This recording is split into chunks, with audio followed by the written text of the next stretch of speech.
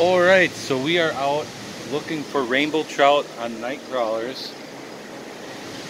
Just the bobber, 2 feet down from the bobber with the night crawlers, half the night crawlers dangling, and hoping for a big trout. So let's see what happens.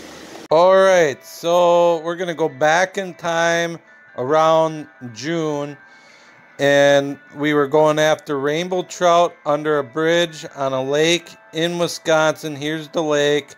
Now we're going to zoom in to exactly where we were. We were fishing under a bridge next to the dam, looking for rainbow trout, and we found some.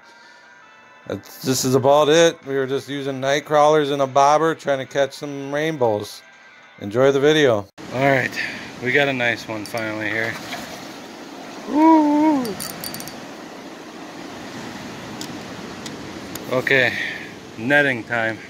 Alright, there we got a nice one. Probably a good eater. We're going to probably keep this one for an eater. Look at that. There we go. Nice one. So, first rainbow, first keeper. Probably the only keeper we're going to keep too. So, alright. Let's see if we can get some more. That's a 17-inch rainbow trout. So, yeah, 17-inch rainbow trout, that's our biggest now. To beat a personal best, I need 26 3/4 to beat. I don't think that's going to happen. That's going to be a hard one to get. But we got our first nice one there. Just about 20 minutes or 15 minutes later, we got this little one here that's back in the water and gone. Didn't want to stick around for too long and let us look at him. So as you can see, that bobber is floating with the current going toward the dam. So my baits are constantly moving very slowly and perfectly along with the current going to the dam. And them trout are just in front of the dam in the front of the bridge here. Not really feeding that hard, but they're here and they're somewhat feeding. So let's just keep on seeing what's gonna happen.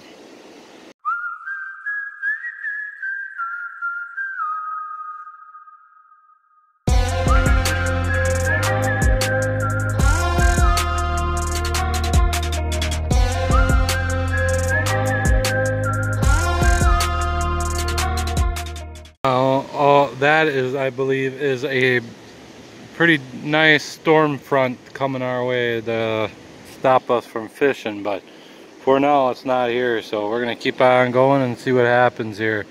Very, very quiet lately. No bites. I don't know. So in this short video, we are going for brook trout now, and it's beginning of September or late August, I don't remember, but somewhere around in there. Now we're right below a dam, and right where that circle is, I believe it's like a little deeper hole where most of these trout kind of gather in, and that's where I focused on catching these brook trout. It was a slow bite, but here we go. Alright, this feels way better. Way better. This feels way better. Oh yeah, look at that. Oh my God, yes. Oh yes, oh yes. That might be a personal best. Come on. We need this personal best so bad. Alright. Not as big as I thought. Oh, he's gonna hurt himself. Settle down, my friend. Well, and there's a nicer one.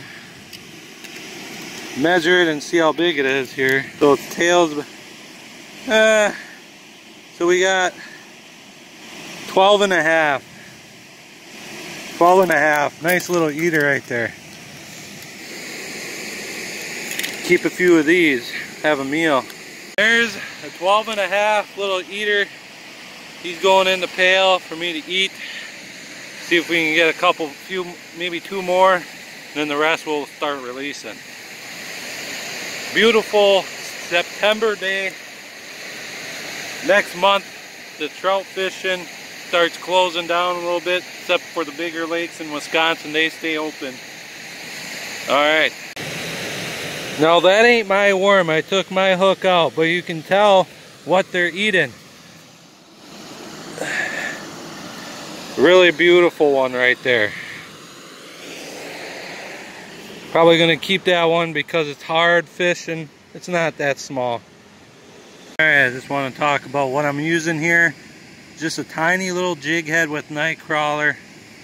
6-pound Suffix Advanced fishing line, and this a little panfish pole. Throwing it out there, jigging it back, and when I get a bite, I kind of drop the bait for a little bit, see if they come and get it. Otherwise, I keep it up in the air to try to get away from snags. Another little brook trout. Now, these are my second favorite fish. First is smallmouth bass. This is my second. They're beautiful and they fight like a smallmouth. That's why I like them so much. Wisconsin, little under a lake. Yeah.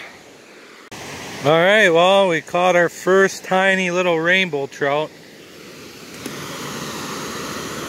Really, it's been a while since I seen a trout. Been catching a bunch of little creek chubs.